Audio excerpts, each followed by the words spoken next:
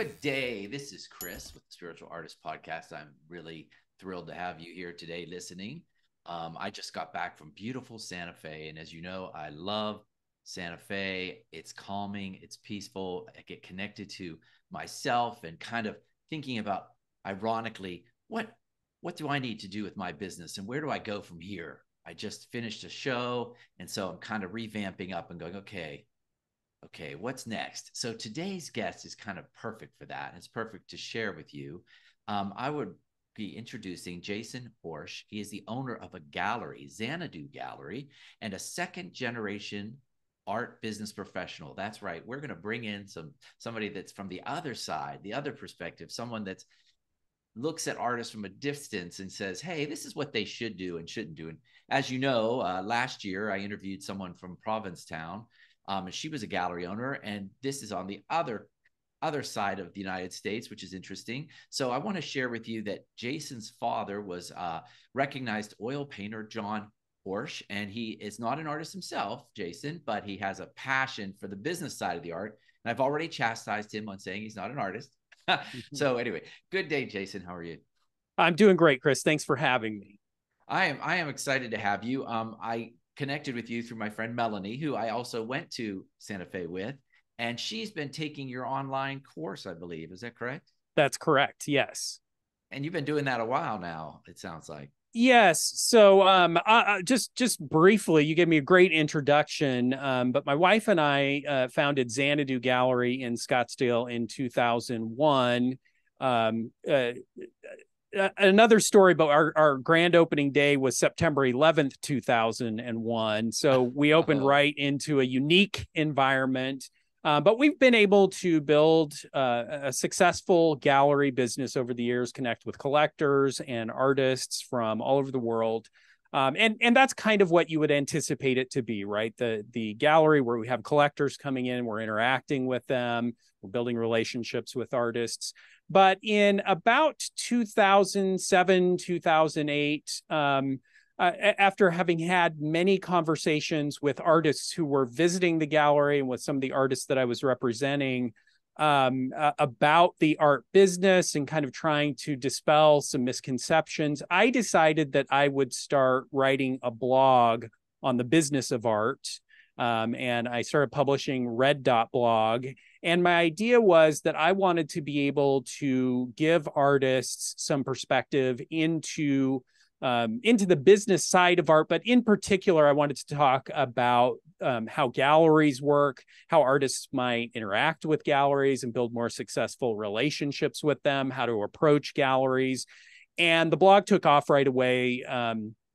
Obviously that was a topic that was of a lot of interest to artists. And so I just kind of continued building on that. And got more and more demand for information specifically on how to approach galleries. That led me to start doing a series of workshops for artists. And I ended up traveling around the country. I happened to have a bit of time to do that in 2008, 2009, as we went through the Great Recession and those kinds of things. But I just saw that there was this real interest and hunger for that kind of information. And then that ultimately led me to write a book on the topic, Starving to Successful.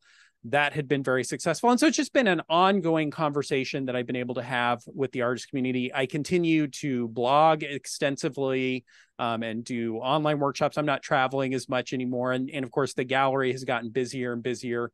But I've just found great satisfaction in having this relationship with artists. As you mentioned, my father is a painter. And so I got to grow up in the art world, and I got to see kind of both sides of the business, from the perspective of an artist and from a gallery. And so it's just been fun to kind of interact with artists on that level. Yeah, it sounds like you're doing great with it. And Melanie always comes and she shares your ideas with me. And I think I told you earlier when we chatted that I hope you don't mind. She's like telling me stuff. I'm like, that's a good idea. Maybe I should create a book. No, absolutely. No, I think the more information that's out there for artists, the better. And as I said, from what I've seen, there just seemed to be a little bit of a vacuum in terms of that kind of information, a lot of desire to know more.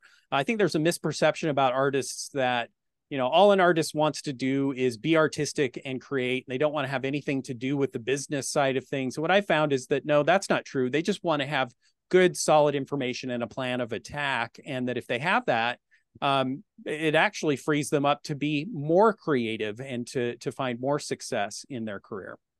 Well, that it's something I always hear from people.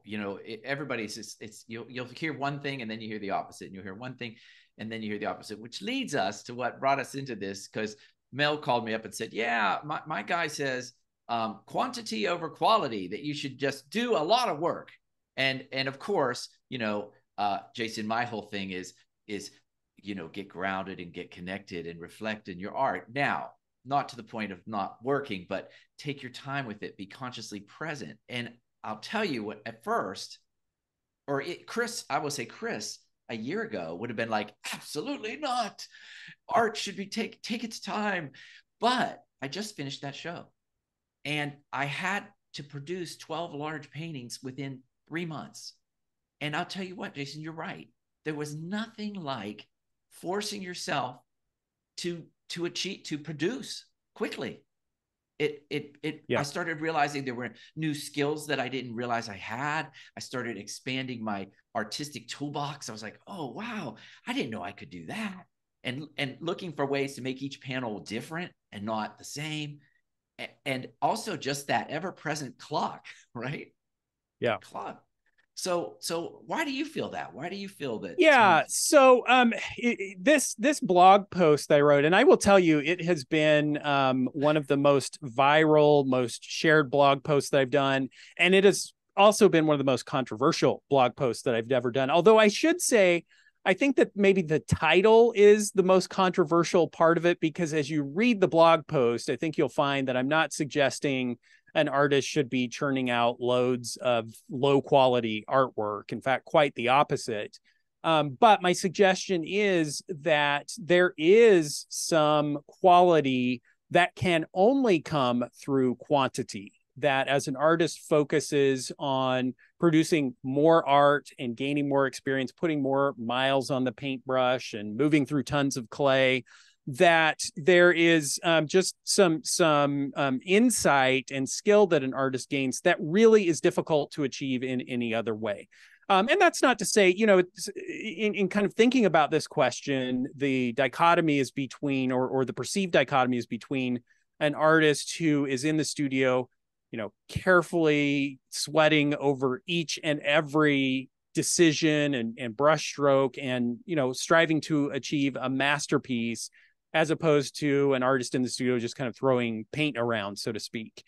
And again, I just don't think that that's the actual decision that an artist has to make, and that there is just this opportunity by spending some time focused on output and production to really see an advance in the kind of work that is coming out of the studio. And so,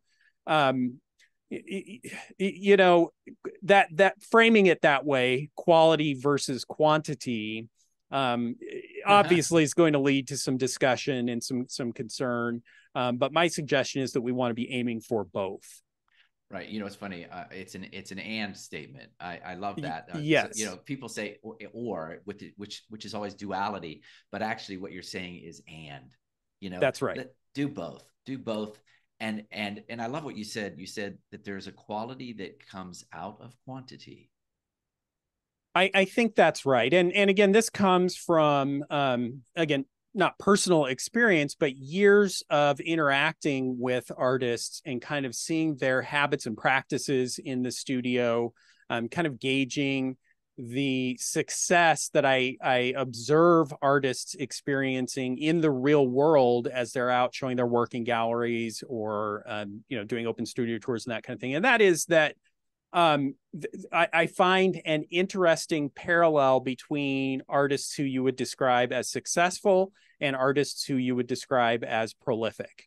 That, just kind of some of the realities of the art business are such that the more work you have under your belt, and the more work you're able to put out into the world, the bigger the surface you're creating for experiencing that kind of success. The better you're going to be able to supply galleries, the more collectors you're going to be able to reach. And so there's just multiple benefits that come from shifting into a mindset of quantity. And we should be clear that there are certainly going to be some trade-offs in this process. You are going to be making some decisions about your output, and especially artists whose work has been focused on being highly detailed or very considered, and so I deliberately am somewhat ambiguous and vague about what I mean by quantity. And so I'm not saying to artists, you must produce 200 pieces of artwork per year, or anything like that. Rather, what my suggestion is that an artist should kind of look over their current level of production, or maybe what they've produced over the last year, and simply strive to increase that. Maybe think about what you could do to increase your output by a quarter over the next year, and see what amazing things happen when you have that kind of focus. And in my interaction with a lot of artists, what I found is that they're not even thinking in that way at all. Maybe they're not even aware of how much artwork they've produced over the last year, or thinking in terms of how many pieces I'm producing per month or per year. And so even just that subtle mind shift can make a big difference in getting work done. And I think the one other big advantage that I'll mention is that I suspect that many artists labor over artwork a lot longer than maybe they should, that the piece becomes finished and then they keep going, and find themselves almost belaboring the work in the end. And that having this mindset of focusing on getting work done and increasing your output can really shift the whole approach to your artwork, your artistic practice. Jason, you just mentioned three things I have to pick up on, so I have to interrupt you. The first one was, when you talk about quantity, I'm not sure if you've ever read Malcolm Gladwell, when he talks about absolutely the 10,000 hour rule or something, that you have to spend so many hours a week for 10 years to become like in the top 95% of people in your industry. He goes back and shows that even the founders of iMac and Macintosh, Steve Jobs, it was because where he was at the time with the technology, he had access to it early in his life, earlier than most of us did. And so he was able to get all that time in. So when you talk about quantity, that's actually very justifiable with that rule, right? I mean, yeah, absolutely. That there just is no substitute for being in the studio creating. And in some ways, I've seen that in my gallery business. My wife and I, naive as we were, opened our gallery when I was 26 years old and she was 23. And so, here we are, a couple of decades later, and successful. And it'd be easy from the outside to just say, oh, wow, you must be brilliant, and a great business person. And what I'd say is, well, I am striving for that, but I suspect that more of our success has come simply because we've had a longer time to work on it and to learn the ins and outs. And so, yes, I agree with you, Chris. I think that there is, just some advantage to being in the studio and gaining experience. And so I would encourage every artist to fight for that, to carve out time that they can spend creating, and to focus on developing their skills and that kind of thing that way. Yeah, and so another thing that I thought about, which was really interesting, I always try to teach people about what I call intuition and listening to that impulse. So when you paint, you are having a conversation with that painting. And so you do a stroke and you look at it and you react to it. And you look at it and you react, and you listen and you look and you react. And so when you have to do quantity, it's going to make you get better and better at listening and quicker, faster. right? Yes. Yeah, exactly. Yeah, you're going to learn to hear it right away. And instead of going, oh, I heard it, but I'm going to ignore you and do the opposite, which is what a lot of us do, right? You hear the impulse, you go, oh, no, that color won't work. I'm going to go with this color. But listen to that impulse. Well, and the result of that, and it's easy for us here to kind of be speaking theoretically and say, oh, your work is going to get better, you're going to see these massive improvements. But let's not ignore the fact that you're also going to increase the number of failures that you experience. There's going to be some work that just is not going to turn out, and truthfully, it may not turn out because you were working more quickly. But even that, even learning what doesn't work can have a tremendous benefit to your future success. And so I just, obviously it is going to be this tension that's going to exist for every creator to kind of think about balancing how much I can produce versus how good it's going to be, and kind of finding and striking that right balance. And I do work with some artists who are much slower in their output and are only putting out, a few dozen pieces per year. And then I work with some artists who are putting out over 100 pieces per year. And what I would hope to emphasize is, again, it's not the number per se. It's just that effort to push yourself. It's the striving for more output that ultimately is going to move the needle forward, and we just want to be focused on that. And again, I've just seen time and again that the artists that I work with in my gallery and that I'm able to sell well are those artists who are very much focused on being in the studio and producing great work. Well, one of the things you were saying is you're going to make mistakes, and that's true. I was working on the show, and because I was under a rush, I tell you, I was looking for the fast way to make an effect. I was like, how can I make that effect faster? And so I did these panels and I did a draft of it quickly, and it didn't work. So I did a second revision of it. I took the color out and I went black and white, monochromatic. Still, it didn't work. I had to do 3 layers on that painting. I put it aside, came back to it, and painted over it. And you have to be willing to paint over it. Right? Yeah. Oh, absolutely.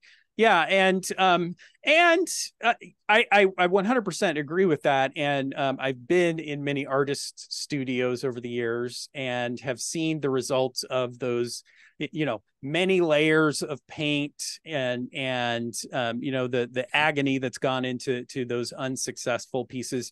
But rarely do I get expressions of regret that the effort was put forth. And that even the failures are important parts on the road to success. So, the other thing I would say is that a lot of the artists who are in this mindset pretty quickly learn that even some of the pieces that they might have thought were failures previously maybe aren't as much, that maybe they were being too hard on themselves, and that even those pieces, once they get out into the world, actually can get a terrific reaction and can sell. And that I think another side benefit of this process is that maybe you learn not to be quite such a self-critic, that you're not as hard on yourself as you maybe would have used to have been.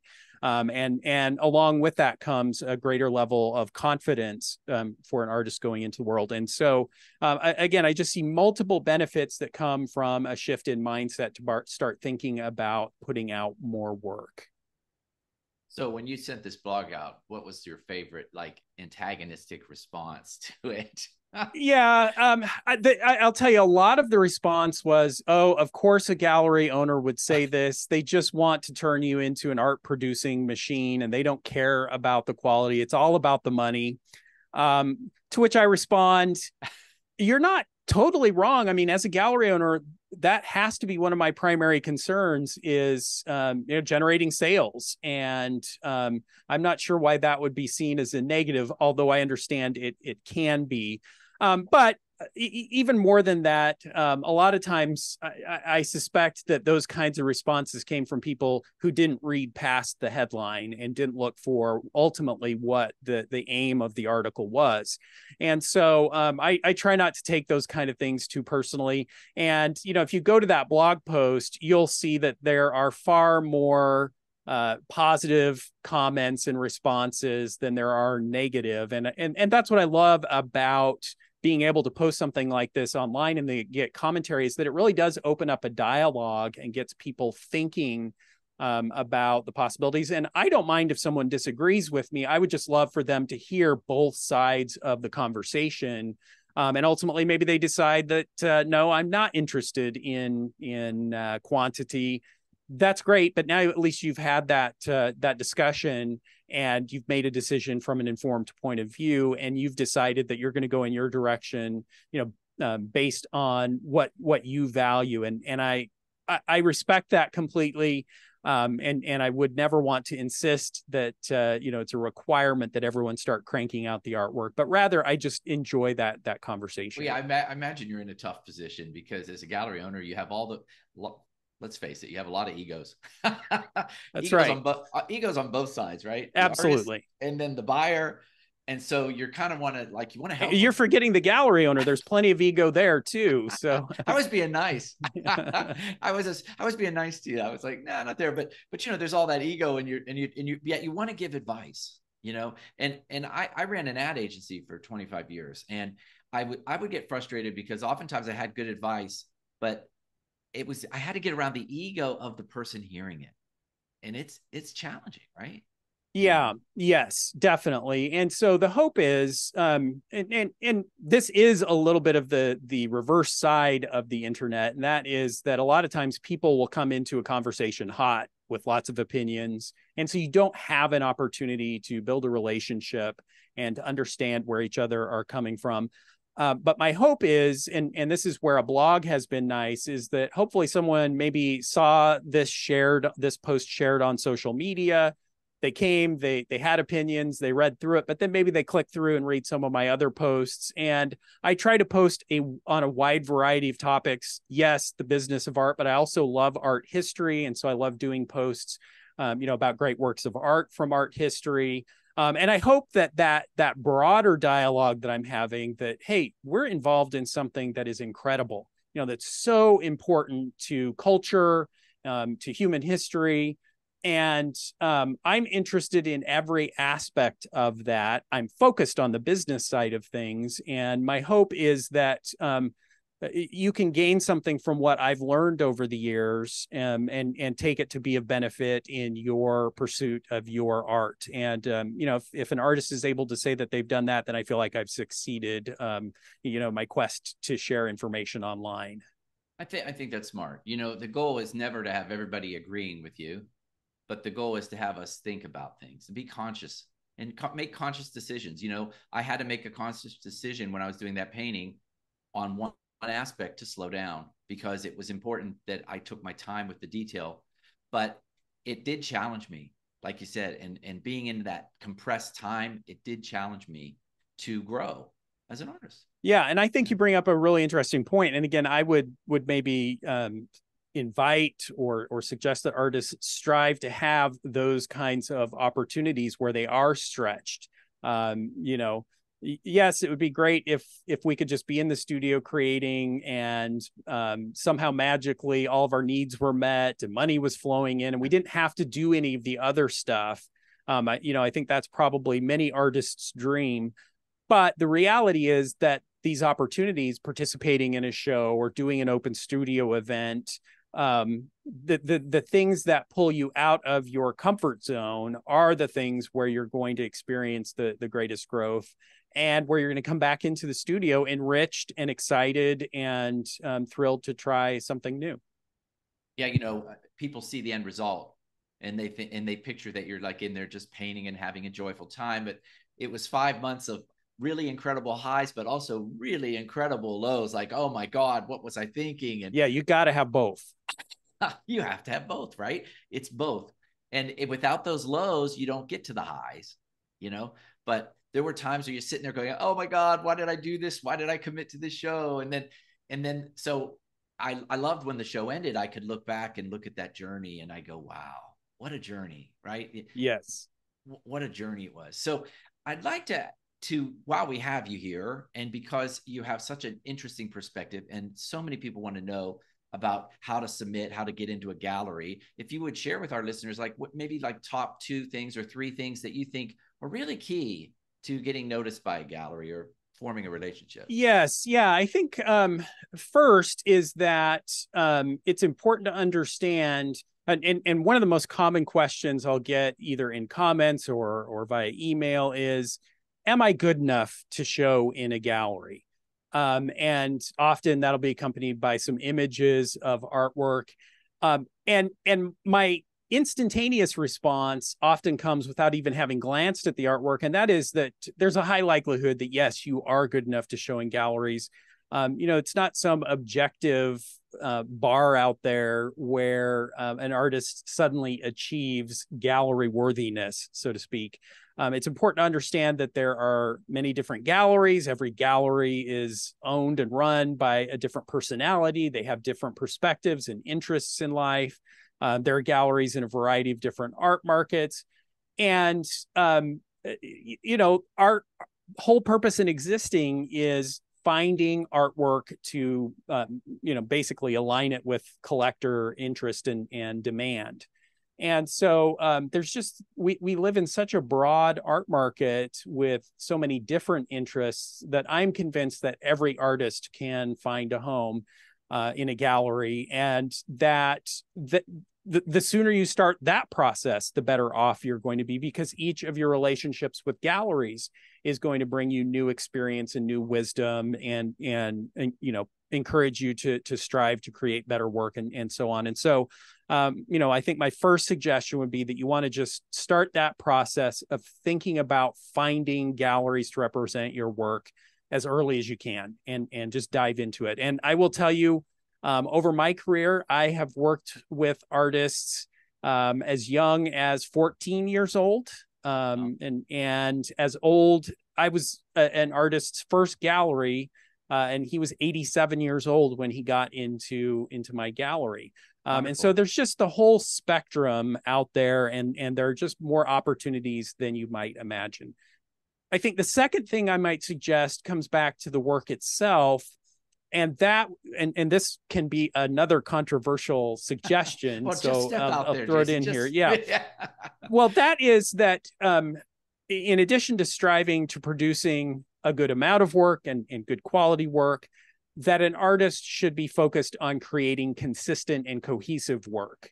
And by that, I mean that we want, when a collector walks into a gallery and sees a grouping of your work, they can recognize all of it as yours. And when they walk into another gallery across the country and see your work again, they instantly recognize it as being yours as well. That the more cohesive and tight you can be there, the better off we can be. And of course, the concern that's raised to that suggestion by many artists is, I love experimenting. I love trying new things. I love going in different directions. I don't want to become bored by my artwork. How will I know what I'm good at unless I try a variety of different subjects and styles? And I completely understand that. And again, I'm not suggesting that you become an art robot or an art factory, but the reality of the business is such that in order for a gallery to build success around your artwork, they need to be able to do marketing, they need to be able to promote your work, and they need to be able to sell it multiple times. And if each and every piece of artwork coming out of your studio is completely new and completely different, it's like the gallery has to start over each time. And not just the gallery, you as well, if you're marketing your own work. And so certainly an artist in the early phases of her or his career should be experimenting and moving in different directions and finding out where their passion is. But as soon as you find that passion, then it's time to turn in the other direction and start really diving deeply into that passion, and to explore the same style and subject matter repeatedly. There's some mastery that comes there as well as you start that repetition. And I'm not suggesting either that you have to produce the same piece of artwork over and over and over again, just that you want to be striving to find a common thread in your work that really helps tie it all together. And then just one other suggestion. There are many other variables to consider as you're thinking about approaching galleries, but the one other big one is that once you do start approaching galleries, we want to be thinking about approaching many galleries. I will have conversations with artists, and they'll say to me, yeah, I tried showing my artwork to galleries, but they just weren't interested. They were rude. Apparently, I'm not going to find a relationship with galleries. And I'll say, oh, really? And how many galleries did you talk to? Gosh, I must have talked to 3 or 4 different galleries. To which I would say, oh boy, that is just not nearly a large enough sampling to draw any kind of conclusion.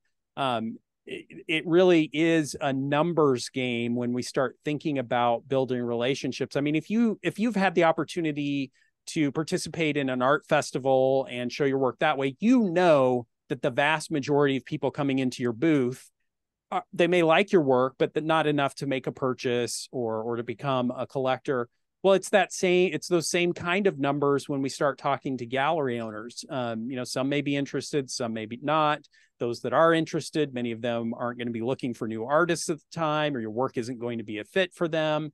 And we just have to get through many no's before we can get to a gallery owner who says, yes, I love what you're doing and I want to show your work. And so my suggestion is to start developing a nice, long, deep list of galleries now in a variety of markets, so that when you are ready to put your portfolio out there, you can be thinking in that mindset as well, that I need to put it in front of, I would say, not just dozens, but potentially hundreds of gallery owners to find those ones who are going to be interested in representing me. It's just, I've got to push. Now, it often doesn't take that many submissions, but having that mindset is going to put you in a better place, and having a nice deep list is going to help you feel it's going to help you take rejection less personally, to know that, that gallery owner wasn't interested, but I'm going to move on to the next one who might be. Yeah. It's funny. It's like dating or something. You didn't marry the first person you went out with, right? Well, some of us did, Chris, but no, that's right. You're going to have failures along the way there too. And so, we got to be resilient and persistent in our pursuit of those kinds of relationships. Well, now I want to take you back to your second point, because that's an interesting one for me. And I fall on that. I figure I have you here, I could get some free advice. Absolutely. You talk about, I have developed a couple different, I call them styles, but I'm very aware that they're different styles. So would you recommend, and I know what you're talking about, because I ran an art festival for several years, and I would see people's booths where they had every kind of style in their booth, and people walk up and they don't know who you are. Yeah, they get dizzy. They get dizzy. They're like, well, who is he? Contemporary? Is he traditional? Is he, you really want to have some sort of theme. However, would you recommend that if you have like 2 different that you love doing styles, that you target them separately, that you actually package them separately, submit them separately? Yeah, that's definitely an option. And, it does take, I think it's often difficult for the artists themselves to know for sure what is consistent and what isn't. And so if you can, I would start showing the work to maybe your fellow artists and getting their feedback and input on the consistency or potential inconsistency of the work. Show it to gallery owners and start to take some feedback. You do have some latitude. The way I like to think about it is that there are 5 or 6 key elements to consistency. And so among those, I would include your subject matter, your style, the larger thematic elements of the work, the medium that you're working in, the presentation of the work, how you're framing it or not framing it. And if you're consistent in 3 of those 5 or 6 areas, it's likely that the work is consistent enough to show together. So it does give you some latitude. So I've worked with artists who maybe have a variety of subject matter, but because they're so consistent in their palette and the way they present the work, you're still able to tie those different subjects together. Or likewise, I've had artists who work in different media, maybe bronze sculpture and painting, but because the subject matter is so consistent, those works can show together. So it can be done. You just want to be deliberate about how you position the work and how you tie it together. If, however, after that kind of analysis, you do find, nope, I actually do have 2 distinctly different bodies of work, they're going to appeal to different potential buyers, different galleries, then you could potentially think about creating separate portfolios and presenting them individually. I've even worked with an artist who used a pseudonym with one body of work because she didn't want to confuse collectors who might see her work online. And so those are certainly possibilities and can be considered when you've got multiple bodies of work. I would just issue a caution there, and that is that it's difficult enough to be one successful artist, let alone trying to be two successful artists at the same time. You're going to find some challenges there. And so it's often the case that I might suggest to an artist, keep the work separate, focus on one of those bodies of work as your, kind of your area of work that you're looking to market and promote and build a business around, and maybe keep the other line of work as a kind of side project or a personal project. And maybe you're just creating it for yourself right now, but focus on getting that first body of work out into the world and building, successful promotion around it and collectorship. And then once that body of work has taken off and you feel that it's very stable and successful, then you can come back to this other body of work and start thinking about promoting it at that point. So that you're not diluting your efforts as you go out into the world and try to build successful sales. Yeah, that does make sense. It's like a problem for people that are more down the road. But first, let's just get one, like you said, get one gallery to represent one style. I do think it's funny. I let myself do a couple different styles in this recent show, and yet people came in and said, "Oh, I teach that we all have certain shapes and curves, and there's things that are native to us that are you almost can't help it. You can't help it." Yeah. And so this lady goes, "Well, I see you have this shape," and it was sure enough the same shape was in a very literal painting as opposed to an abstract. Because yes, it's part of my creative DNA, and I just love that shape. Yeah, and so that might be an argument that even though you have developed these different subjects, that there's still enough consistency there that you might find galleries willing to show both. And so it's worth experimenting with that and just kind of seeing where what kind of feedback you get as you start putting both bodies of work out into the world. Yeah, I mean, it definitely it's something you just have to test and see. But I love how you said that even your color palette can be native to you. I would say native to you. And even if your designs are different, that's going to come out, right? Yes. Yeah, absolutely. Yeah. So you said it's a numbers game and go for all the numbers. You said to just push one type of work. What was the third one? I missed that. There was the first one is just feeling like you are ready to do it in gallery worthy. You deserve it. Yes. Yeah. No one's going to come along and give you a certificate or a license to go out and start promoting your work. That's never going to happen for any artist. And so with that in mind, I just wouldn't wait for it. I would go out into the world and start pushing my work out there. I think that's a really good one too, because I think so many people get insecure with who they are, or they think they're not good enough. And the fact is there's someone out there for everyone. There's something that's for right. everyone. Yeah. Yeah. And, you want to avoid that. I've met many artists over the years who I suspect feel like, oh, my best work is coming. Give me 6 months and then I'll be ready. And if you talk to them 6 months later, they're pretty sure that 6 months down the road, they're going to be ready. And it can just kind of be this ever receding goal.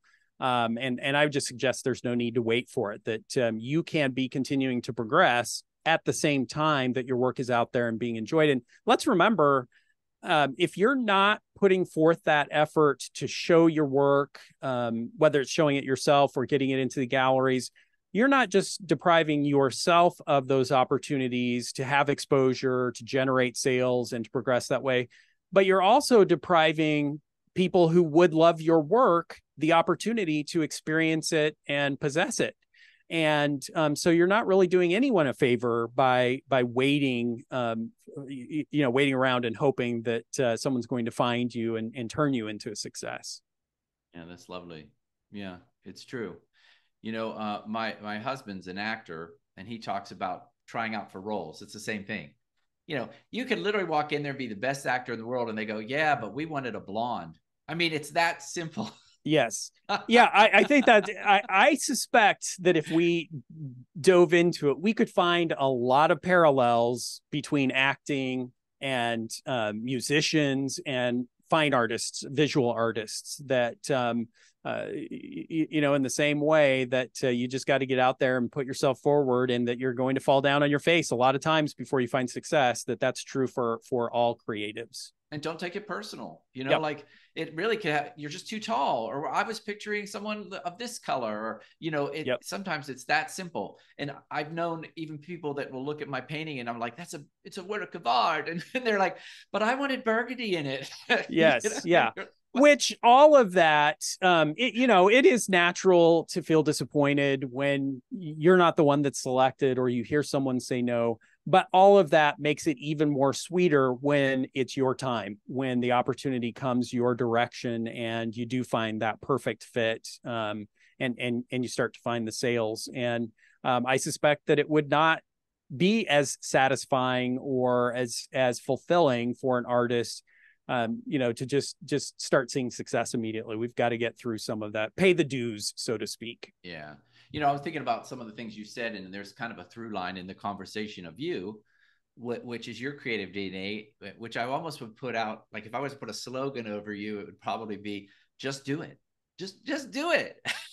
It's funny you say that when I was doing my workshops, the very last slide, I would say, I'm stealing this from Nike, and I would have it come up, just do it. So you're right on. Yeah, that's exactly it. Oh, that's so funny. That is exactly what I would recommend to artists. It's what I recommend to other gallery owners and people who are considering, getting into the business. And that is that the only way to make it happen is to do it. And so you're right on track. You pegged me, Chris. Yeah, I have a background in that psychology. But so this is question for you. So I guess now you're about to open up a whole bunch of galleries all across the country, maybe. It's interesting that you say that, because certainly that is a consideration, for any business owner. And here we are, here it is 20 plus years later since we first opened our gallery in Scottsdale. And Scottsdale happens to be a very seasonal art market. When the temperatures start to heat up here, people disappear. And so there would certainly be opportunities to do that. But what we've actually decided is that there's still so much potential for our current business. We just really started diving deeply into selling through social media and have started to see some real success there. We've been focused on cultivating up and coming artists and artists early in their careers, and that's been awesome. But there are also some opportunities to bring on some more established artists. And so at present, we've got so much, my wife, Carrie, and I have so much that we still want to do in our Scottsdale location, that opening additional galleries just really isn't even on the horizon at this point. But we'll see what the future holds. Oh, come on, Jason, just do it, man. Just do it. So anyway, is there anything else you'd like to share with the listeners that they should consider, or that we haven't covered? I think that just in terms of in your daily practice, I would encourage artists to start to think a little bit more about, if you will, my side of the equation, the business side of things.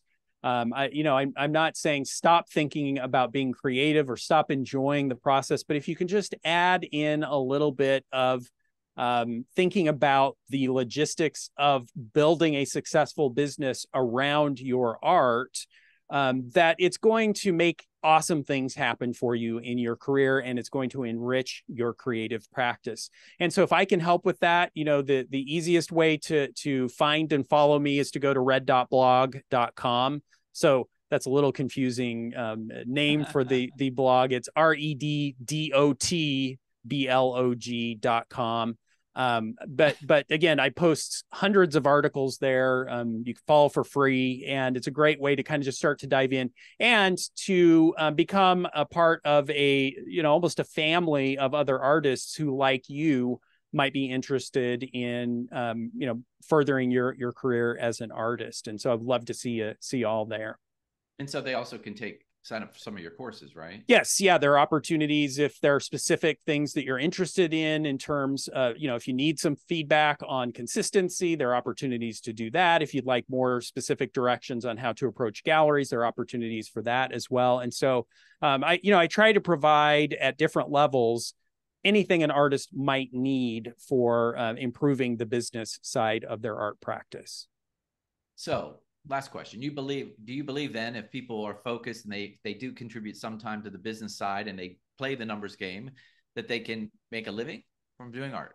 I work with many artists who have done just that. I don't want to pretend that it's easy. And I would caution you that if you find someone in the art world saying that it's easy and that with 4 simple steps, you can be fabulously successful as an artist, because I think we all know intuitively that it is going to be an uphill climb and that it's going to take time. And certainly the artists that I'm representing in my gallery have devoted years and decades of their lives to figuring it out and building a successful business. But I would just say that it's never too late to start. And that, your definition of success is probably going to be different from the artist standing next to you, and that's okay. But that success is achievable. And if you have a desire to make a living as an artist, there's never been a better time to do it than right now. There are more people out there with disposable income who are interested in buying art. There's never been a better way to reach out in terms of being able to build your own networks through social media, to outreach to galleries electronically. And so it is certainly possible. It's going to take commitment on your part, but it can definitely be done. And if I can help you do it, I'd love to be able to do so. Well, that's great. That's very encouraging for the listeners, So I want to thank you for being on the show. This has been Chris, great. It's been a pleasure. Thank you so much for having me and for what you're doing to reach out to the art community. Yeah, I love it. And I think that's the key too. When you do something you love, what your success, what is your generation of success? Every day I get to do what I love, Absolutely. And likewise, what you were saying, and one of your suggestions is to paint every day or at least every week, several times a week. So I like it. It's very pragmatic and very thoughtful. Listeners, I would encourage you to follow this channel. I'm on YouTube. I'm also on the podcast players, any podcast player that you can find me, I'm there. And we will have more interviews like this. I love having Jason on here, and I love talking about art and how we can make it something that fits into our lives. So thank you for listening to the Spiritual Artist Podcast. We'll talk to you soon.